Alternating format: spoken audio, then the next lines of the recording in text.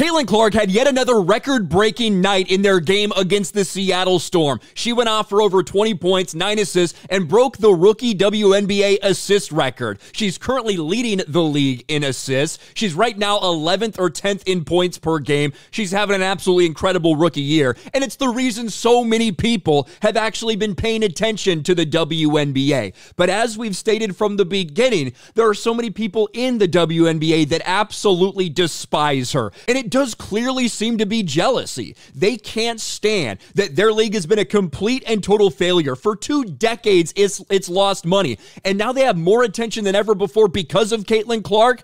But the people that have been there for a long time, they're pissed that all of this relevancy is coming because of her, not them. And Seattle Storm star Skylar Diggins-Smith is catching some heavy heat from a lot of people, including Shannon Sharpe. And, this all started during that game after the Indiana Fever took a big lead and a timeout is called and, Caitlin Clark's on the floor telling the crowd to get loud, things like that. And Skylar Diggins-Smith, gave her a little shot kind of for no reason. Here it is right here.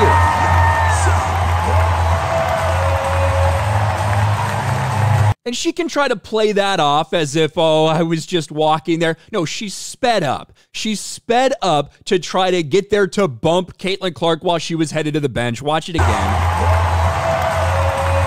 Look at how she starts power walking like she's in a competition or something just to get up there. And then a few minutes later, near the end of the game, there was a big altercation between the coaches, and Skylar Diggins was getting really pissed and yelling over at the bench. It was just embarrassing. And Shannon Sharpe now is calling these people out, calling the haters out. Shannon Sharpe calls out WNBA for Caitlin Clark jealousy. Y'all mad because that corn-fed Iowa girl busting y'all ass. And I want to actually listen to this clip because it's pretty funny. The clear jealousy that so many people in the WNBA have against Caitlin Clark, even though she is actually raising the tide for all of them. Listen to this interaction right here.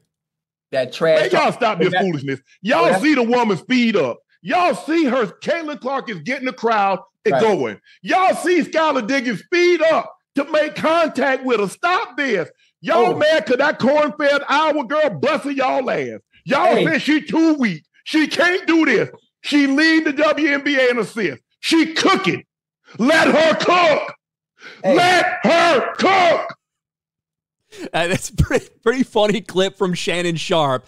And it is true. We have seen this from the very beginning, from the Diana Taurasi saying, it's going to be a different story. She looks good against 18-year-olds, but once she gets in the WNBA against real players, she's not going to look like that. Well, she has. You probably could have used her help on the Olympic squad. That's why you almost lost and choked away the gold medal to a French team that never should have even been that close. But this is just continuing the same story that we've seen time and time again over the last few years. For some reason, a lot of people, I don't know if it's just because Caitlin Clark is straight and white, or maybe it's truly just bitter jealousy because she is getting attention that you were not able to get. She's elevating the league when it's been irrelevant for 20 plus years. Will the Caitlin Clark hype continue?